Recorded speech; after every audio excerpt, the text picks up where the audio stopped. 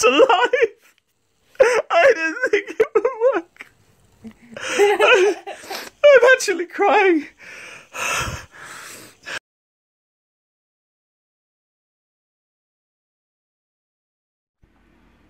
Boom. And we are live. I mean, no one's watching yet, but the important thing is we are technically live. Yay! I mean, I've already broken the stand, but we are live. Oh, 4 people. Hello, everybody. Messing with the tripod. Look, it does this. Look how fun is that? It goes up and up and up when you twist the nibble dibble, and then you don't hit the power button with the clobble dobble. Ah! The clobble dobble fell off. It was very frightening. That's pretty cool. Maybe I'll restart the stream. No, you know what? You're here for the long haul. Do it live. Do it live. We'll do it live.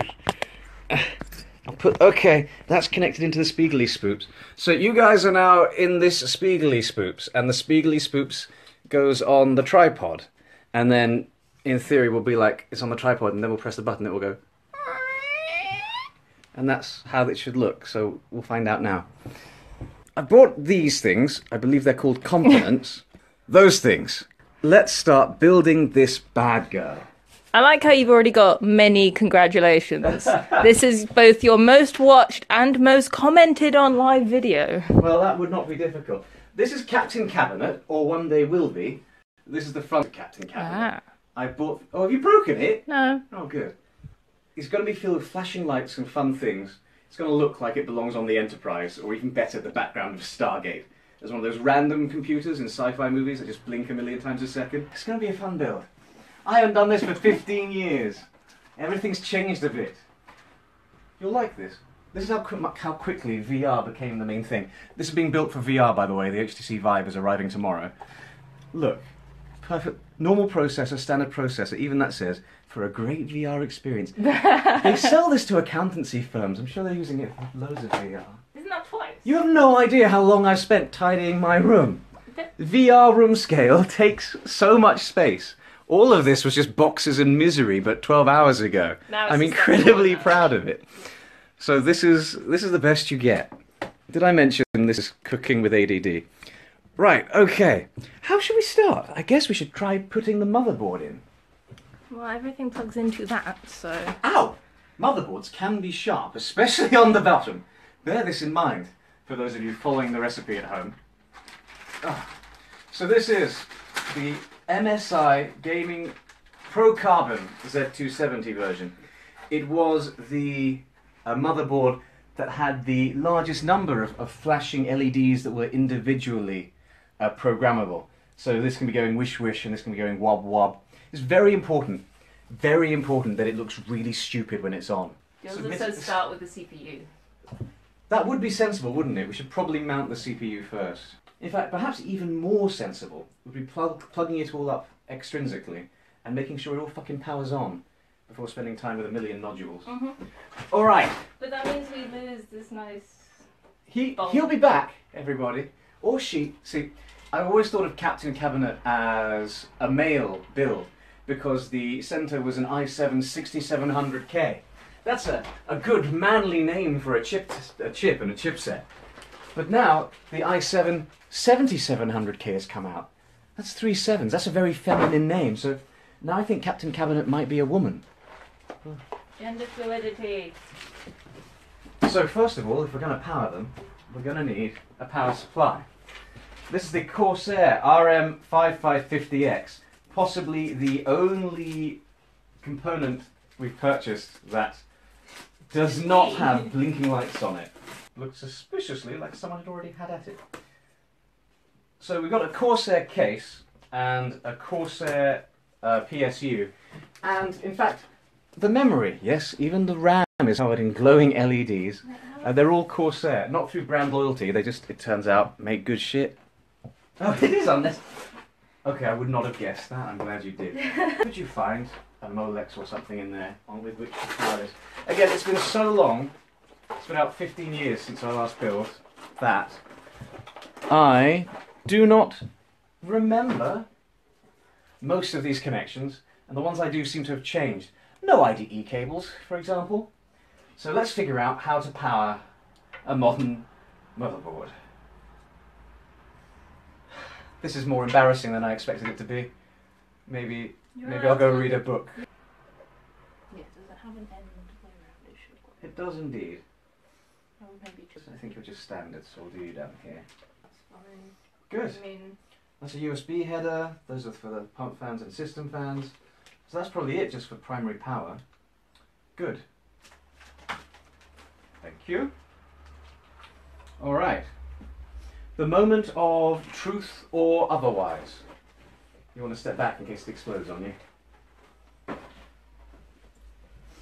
3, 2, 1.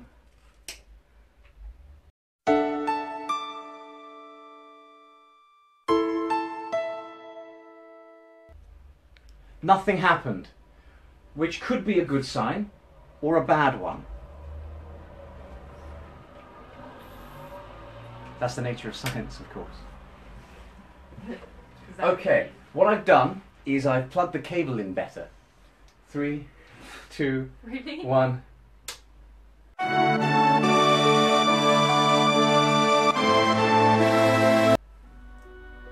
Alright, now again I notice nothing whatsoever happening there. LEDs popping up? There should be a readout. We do not have a readout. Annoying. Well, it was worth a try. I'm going to be fiddling with this for ages. We'll restart the stream at a more fun point, I think. Thanks for sticking around, everyone, for this brief sojourn.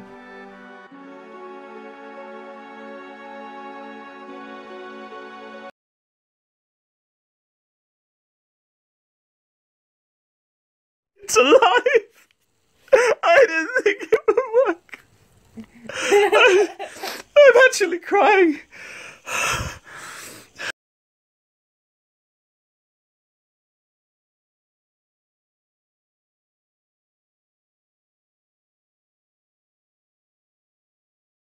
And Jesus wept, for there were no more worlds to conquer.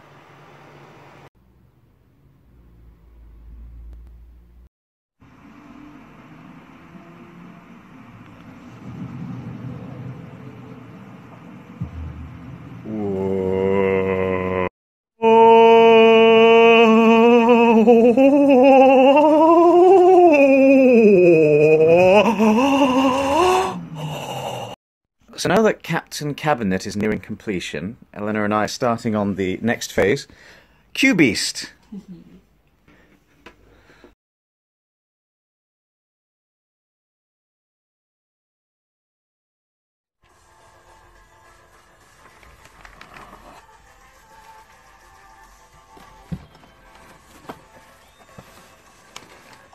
The one downside of building with a state-of-the-art AMD chip is they don't have graphics on board, so they make you spend twice your rent on a graphics card, don't they?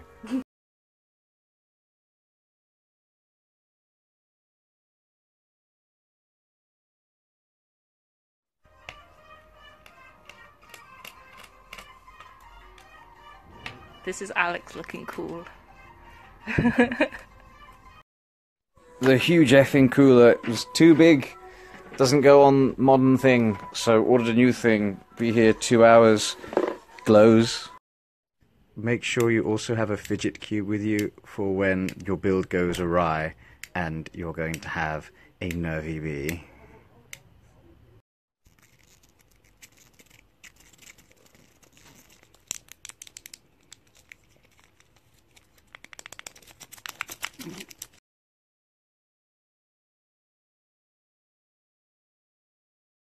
We're beginning the day as we mean to end it, creating more problems for ourselves.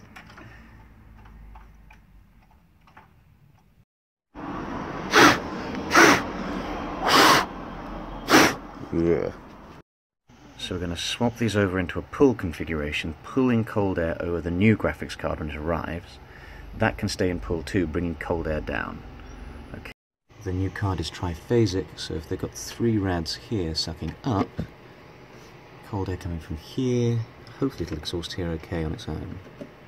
So we've successfully prepped Captain Cabinet for an update. Now we're going to go and do the same for CuBeast. So currently the CPU is cooling internally. We're going to replace that with a liquid cooler so the heat leaves, and that'll make the internal temperature cool enough for the overpowered graphics card. Old cooler off. We're re-bracketed. Now removing the old thermal paste. If either of us touch it, human oil will ruin it. Same thing. Isopropyl alcohol to make sure nothing human gets on it. Humans are the anti-computer. Rub-a-dub-dub, rub-a-dub-dub, rub-a-dub-dub, Ryzen chip in the tub.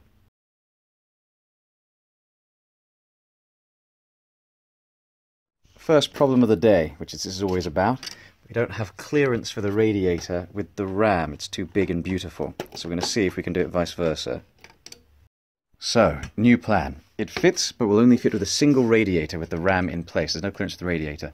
We're removing the GPU, and we're going to fit the radiator on the bottom in an intake mode.